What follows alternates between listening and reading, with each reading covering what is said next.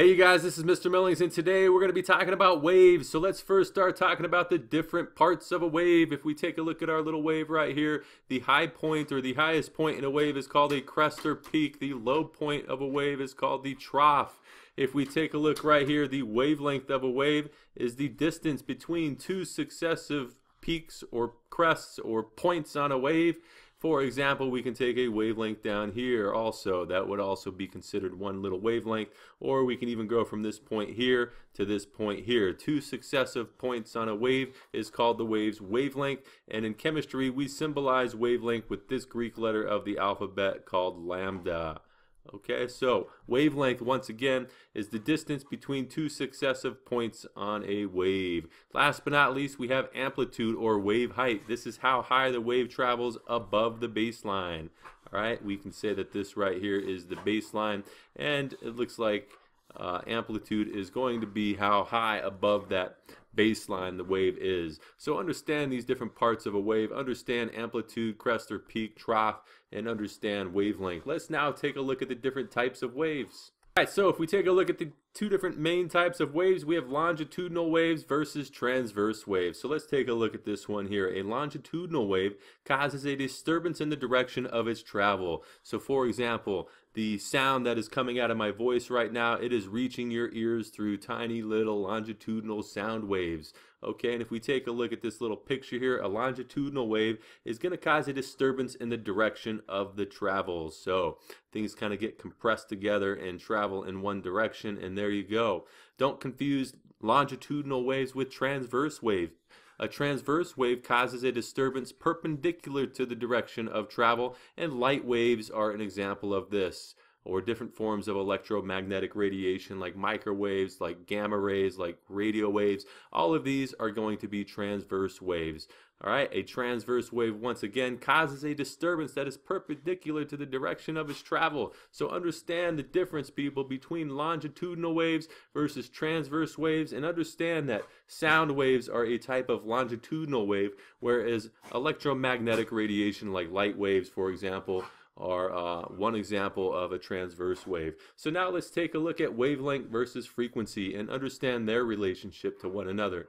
Alright, so wavelength versus frequency. It says right here that a wavelength is the distance, once again, between two successive points on a wave, and the Greek letter of the alphabet lambda is used to represent wavelength. So if we take a look right here, the distance between two successive points on this wave is going to be wavelength, like we stated earlier. But now let's take a look at frequency. Frequency of a wave is the amount of wavelengths that pass a point every single second, and when we measure frequency, we measure it in something called hertz. So keep in mind that these waves are moving in one direction or another, and if we take a look at this wave right here, as the wavelengths get smaller and smaller and smaller and get more bunched up, the frequency is going to increase. Once again, as these wavelengths get closer and closer together and decrease, the frequency is going to increase, and that is because wavelength and frequency are inversely proportional.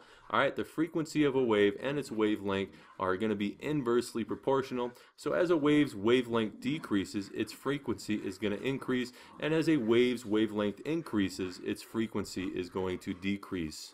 Okay, so they are inversely proportional. If wavelengths get smaller, the frequency increases, and if we stretch this wave out and increase the wavelength, in that case there, then the frequency is going to decrease. They're inverse of one another. So that's an important concept to understand. So now let's take a look at AM versus FM radio waves.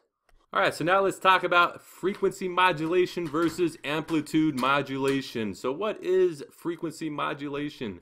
It says that frequency modulation, or FM, is the encoding of information in a radio wave by varying the instantaneous frequency. So if we take a look at this FM radio wave, we'll notice that the amplitude is staying the same. That is to say, the wave height is staying the same. However, the frequency is changing over time. We have longer wavelengths here, which means a lower frequency, and we have shorter wavelengths in this little region of the wave here for higher frequencies. So at an FM radio station, what they're doing is they're changing the frequency of those radio waves, and then they're broadcasting it through their antenna, at which point you receive it on your antenna. It goes through a little decoder and gets pumped into a speaker, and then you hear that as sound. In an AM radio station, what they're doing is they're adjusting the amplitude of those radio waves, okay? They're adjusting the wave height. For example, we have really big amplitude here, really small amplitude here. That is because that radio station is going to be adjusting the amplitude, okay? So understand the difference between FM radio waves and AM radio waves, frequency modulation versus amplitude modulation. So one last important thing that you need to understand is that the wavelength and frequency of a wave are going to be inversely proportional. So if we take a look right here, if we squeeze this wave together, if we're going to squeeze this wave together here and decrease the wavelengths, right? If we decrease the wavelengths here, that is to say we make them shorter, then the frequency is going to increase, okay? So waves with relatively small wavelengths are going to have high frequency, and if we stretch this wave out and increase the wavelengths here, in this instance here, the frequency is going to decrease, okay? So high frequency means that you have short wavelengths, and low frequency is going to mean that you have long wavelengths. So let's take a look now at a little animation or simulation of a wave and play around with it so that way we can understand these concepts. Alright, what we're looking at right here is complements of the University of Colorado. These are called PhET simulations. I'll put the little link in here in the bottom right corner so that way you can play around with these too. Just plug this into the web address in your browser and it should take you here. But what we can do with this is we can start to adjust different aspects of a wave. For example, if we go ahead and slow this down, we can slow it down to slow motion, and then check this out. As we start to adjust the amplitude, you'll notice that the wave height starts to decrease, right? And let me go ahead and put this back in normal mode. So we have very little amplitude here. In fact, this represents 0.40 centimeters, and if you want to, you can adjust this and make it even bigger. So if we take a look, it looks like the amplitude is going to start to increase, right? So we'll just go ahead and play around with this. Here's the amplitude of 0.92 centimeters, and if we want, we can also start to adjust the frequency of this wave, right? Right now we're at a frequency of 0.88 hertz. That means that about 0.88 wavelengths are passing a given point each and every second on this little simulation right here. And if we start to increase the frequency, then what we'll start to notice is that there's going to be a decrease in the wavelengths, right? The wavelengths are getting shorter and shorter and shorter as we increase the frequency. And if we work this backwards, if we decrease the frequency, you'll start to notice that these wavelengths are going to get longer and longer and longer, okay? So understand that concept that frequency and wavelength are going to be inversely proportional.